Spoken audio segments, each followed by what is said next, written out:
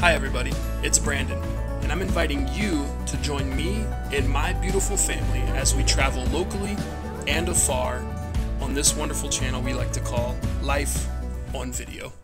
Thanks for watching.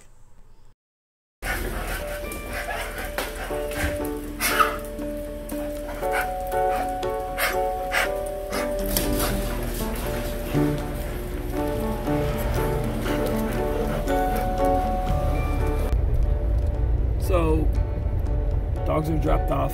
I'm leaving right now. We take them to a place here in Tucson. It's called Anaheim Kennels. And honestly, we've been bringing our dogs here for years now, and they're great, man. The prices are super reasonable, and I mean, our dogs come out, they get groomed here because they have professional groomers here also. Prices are just reasonable, and that's ultimately what we're looking for when we have two massive dogs like we do. It's like, you gotta find a place that's got good prices, because if you don't, you're gonna pay arm and a leg. To be honest, getting my dogs to the kennel on the day of vacation or day before vacation is one of the most stressful things I have to do. For those of you that don't know, my dog Jax is really a guard dog. I mean, he's not professionally trained or anything. He's just, he doesn't leave the house. Like, we have a huge backyard. We play with him back there. He's got Apollo to play with. So when I bring Jax out, like, I have to keep him on a tight leash and be careful because he's a little animal aggressive. So when he sees other animals, you know, he kind of gets a little antsy about it. So I'm well aware of that. And I'm completely fine with that. Now what I have to do is go home, get a shower, get changed, go to work, finish out this boring day at work, and then I'll be home. I gotta knock out a little bit more homework, and then catch some hours of sleep, and then we out of here.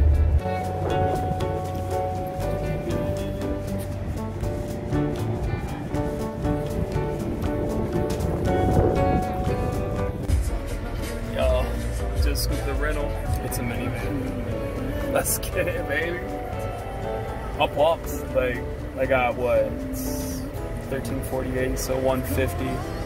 I got like 4 hours when I get back, and I'm boy, checked out. We on vacay. Let's get it. And I'm clocked out. Work's done. Vacay is officially started. I couldn't be more pumped. I'm going home to see my kids right now, and my wife. We'll finish packing, we'll load up. Now, I'd like to say for sure, but don't quote me on this, I'm shooting for a 3 a.m. launch this coming morning. I want to be out of the house on the road at 3 a.m. because we're driving to LA. But I feel good, man. I'm on vacay. Let's get it, baby. Let's go. All right, let's bounce out. What's tomorrow be? Disneyland! Are you excited? How excited? Yeah. So, we're only about 2 hours into the drive.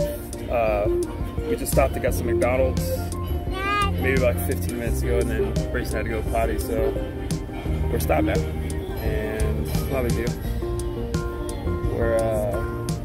We're looking at, like, what's happening? So let me see. It is 7:40. Still got roughly 6 hours and some change left. But we're grinding, man. We're having a good time. Are you having fun so far? Yeah! Yeah. Kiwi, are you having fun? And yellow. Mine has black, green, and pink. I judge.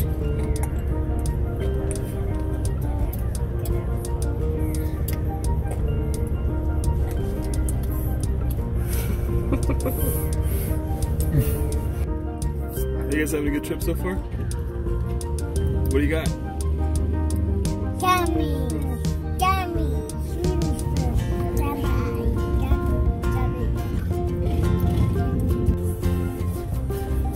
So, like I said before, Rhino's stomach's not really cooperating with his medicine.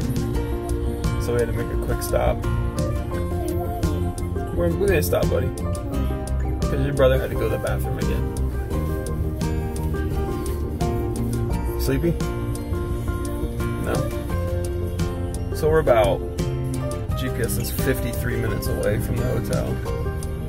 You can hold it. So we just stopped. It's what you do when you travel with kids. They've actually been really, really good. Hey B, is your sister asleep? No. No? She's doing very good back there, isn't she? She sure is. You ready to get there? Yep. We're really close. Almost there. Yo, so we finally made it. Took a solid 8 hours to get here, but we made it. My wife's upstairs unpacking. I'm grabbing the rest of the stuff out of the car, and then we'll head up and finish helping.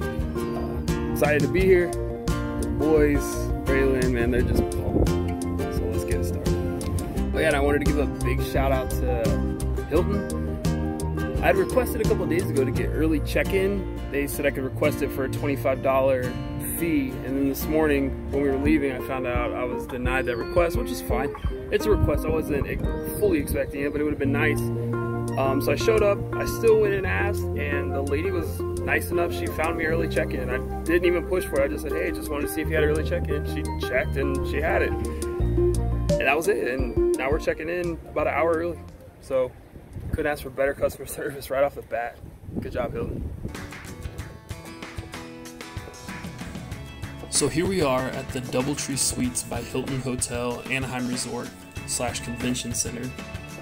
This is roughly about a solid mile walk from the parks.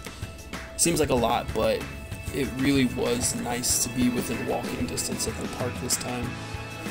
This was a beautiful accommodation. I've found recently that when we stay at the DoubleTree Suites, we get a lot more usage out of the room than when we stay at some of the other hotels, just because there's more space for the entire family. So here we'll go upstairs, and we were on the second floor of this one, and the pool was there, the fitness room was there, so Hilton really hooked us up on this trip by getting my family on the right floor.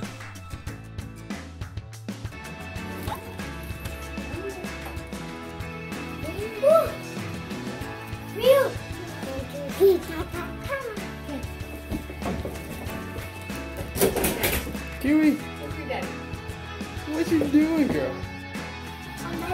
Daddy, I told you to stop playing. Braylon was at the door. Yep. Hey. So this was the entrance to the pool. It was basically in the low 80s, mid 70s for the most of the time we were there. So we didn't really get into the pool, but we checked it out. Actually, on another video I'll show you, I did some homework out here on this pool deck because it was really nice being up on the second floor. But we still came out, looked, the boys still had hopes and dreams of hopping in, but way too cold for us to get in. I mean, we're from Arizona, come on now, we swim in 100-degree weather. So, after that quick visit to the pool, we decided to head down to Disney. What you just saw was Disney California Adventure, or I may refer to it as DCA. And then literally walking distance is Disneyland. There, for those of you that know Disney World, it's like Magic Kingdom. It's beautiful, everything's decorated for Halloween. This is one of the main reasons we came out at this time of the year. So we then head down this direction, and this direction takes you into what they call downtown Disney. East Coasters know Disney World has Disney Springs, that's a drive away. Everything at Disneyland is basically walking distance, which is pretty awesome.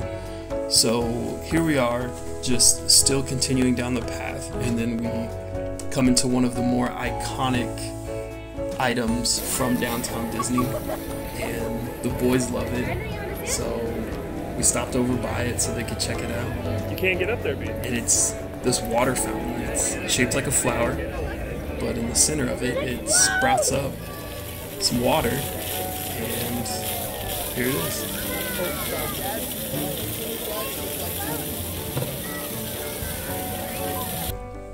Kids everywhere get a big kick out of this water fountain. I mean, even baby Braylon was loving it. All the festive decorations were all around. There were pumpkins everywhere, fall flowers, and then here we have the World of Disney. This is a massive, massive shop full of just tons of Disney merch. It's awesome. We spent a lot of time in there looking and buying, I would say, but more looking than buying.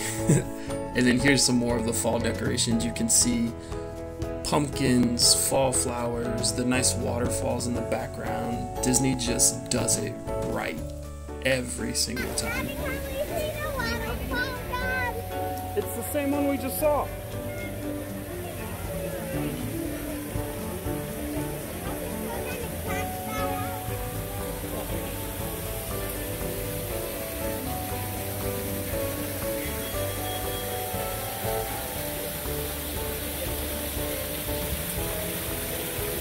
Hey, not too, hey, gotta stay back.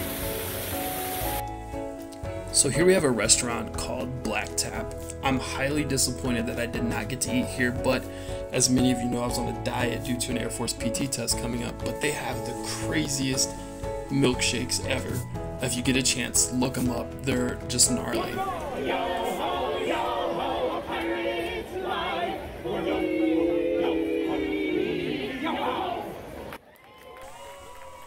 Another common thing for downtown Disney is to catch live performances such as this one.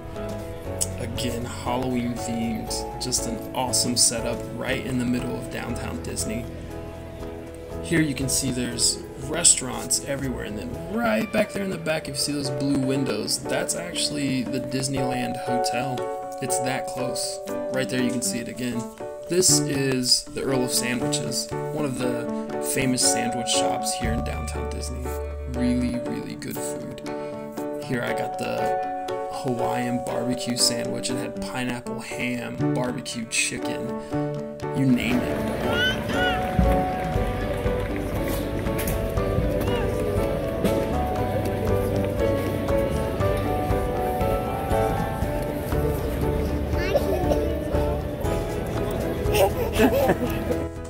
We also stopped to get some food at this food truck that was in downtown Disney as well, called the Empanada Maker.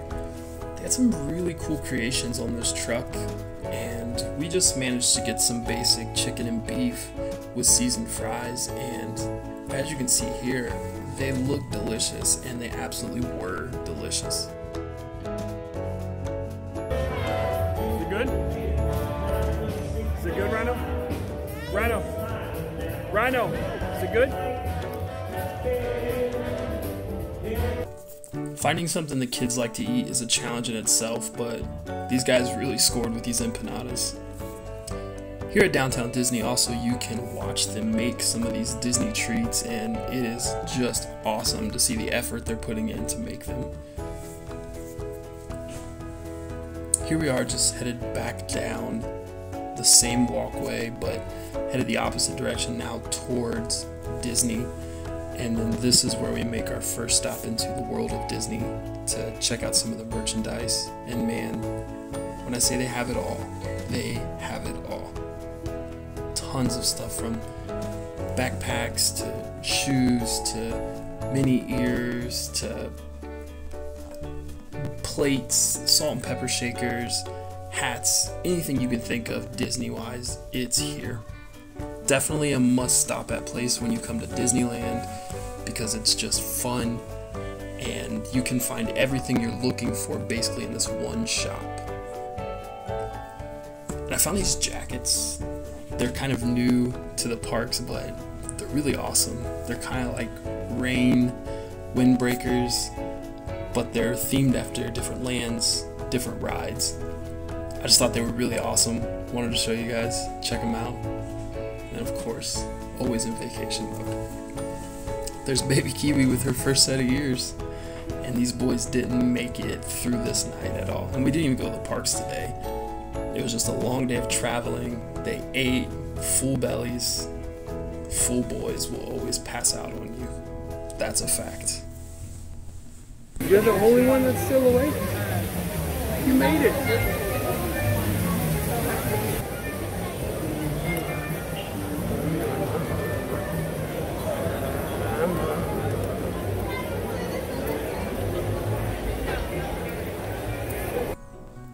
So we're still headed down the path. Downtown Disney's not huge, but in all aspects, it is a pretty decent amount of walking distance from the park. Again, we arrive at the fountain. It's just a cool little iconic staple for Disneyland to always see this fountain.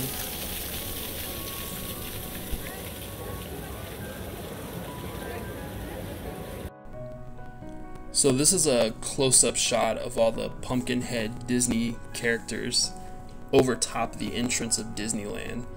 These are absolutely amazing when you see them up close, and there are actually videos out there that you can watch the Disney Imagineers make these Pumpkinhead figures. And honestly, it's theming like this that makes spending the money so much more worth it, because you feel like you're getting the total experience. And that concludes day 1. So stay tuned for day 2. Remember to like, subscribe, and turn the bell notifications on so you know when we update that second video.